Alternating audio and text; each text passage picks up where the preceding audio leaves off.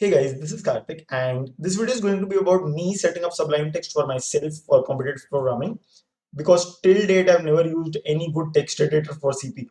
But now I'll be setting up Sublime, and I thought why not record it for everyone so that others can also follow along, right? So the idea is going to be that you'll be using Sublime, and there are going to be three files that you will need. One is going to be the file in which you write your solution. One is going to be the file in which you paste your input, and finally the third file is going to be the file which contains the output. Okay, so I've already created these three files. Let me open all of them. Let's say that where are the documents, codes, and this is solution.cpp input output.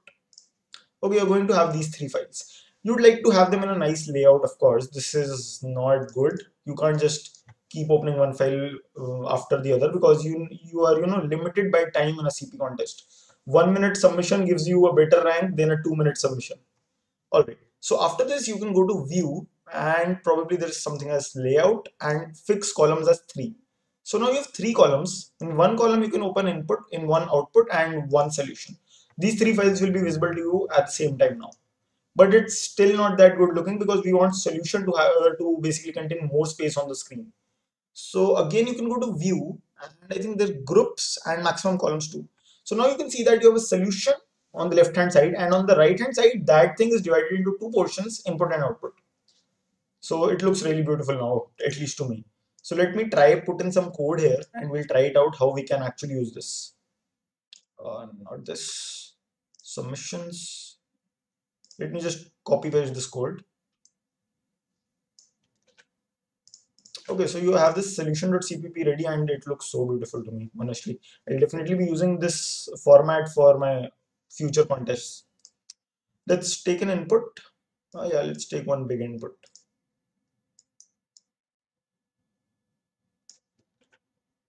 I'll put it in here. So my input.txt is ready. Finally, you'll generate the output in the output.txt. How do you run it? So overall, there's a project, and I think there must be something as build, yeah. And you can select your build system to be C++ single file. Right. After this, you can go to tools, build, or press Ctrl plus B. That would just build your. Let me try Ctrl plus B. C++ single file. Okay. G++ is not recognized as an internal or external command. So guys, see, the thing is that you need a G++ in your environment path variable. G++ is basically your C++ compiler. So you need a compiler. You need a G++.exe file, right? Now, actually, if you have a compiler already, you just need to set the correct path variable. Otherwise, you need to download it from the web.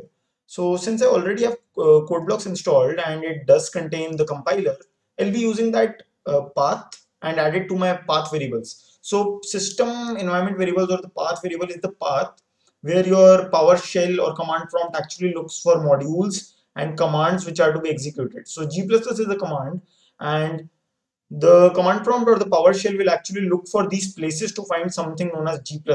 Similarly for ls and other commands of command line. So if you see that at this particular path, I do have a G++ file, and I need to just give this path to the PowerShell or the command prompt.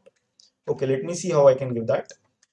You would need to edit your system variables. You'll go to environment variables, and here you will find something known as the path. So let me open command prompt.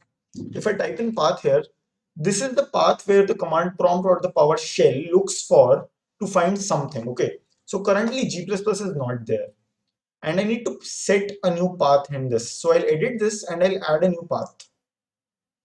New. I'll paste this. So a new path has been added now, and whenever PowerShell is told to try and execute command, it will look for that command in all these locations. Let me set like apply this thing. Let's print path now, and it didn't get added. Let me just open command prompt again. So yeah, you can see that C program files min.gw bin is now there, and if I say G++, you can see that G++ is also there. Now let me close Sublime and restart it. So you can now see that it's compiling actually.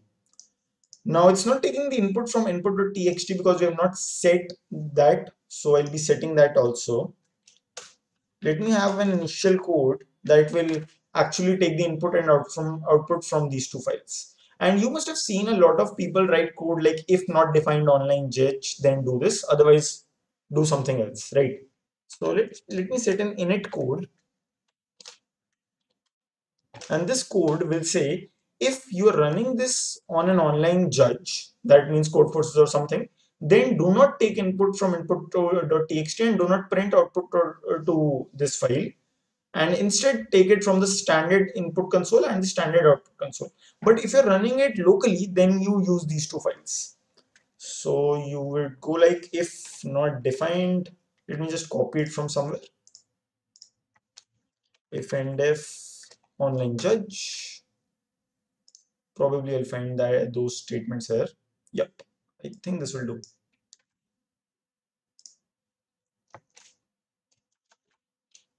Yeah, the idea is that if you're not running this on an online judge, that means you're running it locally on your machine, then take input from these two files. Otherwise, you take input from the standard input and you print output to the standard output. But if you're running it locally, use these two files. That's it. Okay. Also, I can put in my fast IO in that init code itself. And I can call init code.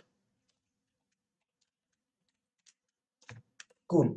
Let me now build. So now all I need to do is press Ctrl B to actually run this code. It will take the input from this file, and whatever output it generates, it will put it into the output.txt file. So I'll press Ctrl B, and you can see that I have my output in here. So guys, that's it. If you like the video, make sure to like, share, and subscribe. Also, I think this is something useful, so you can actually try this template out. I'll put the links in description, and let me know if you need any other help. So bye.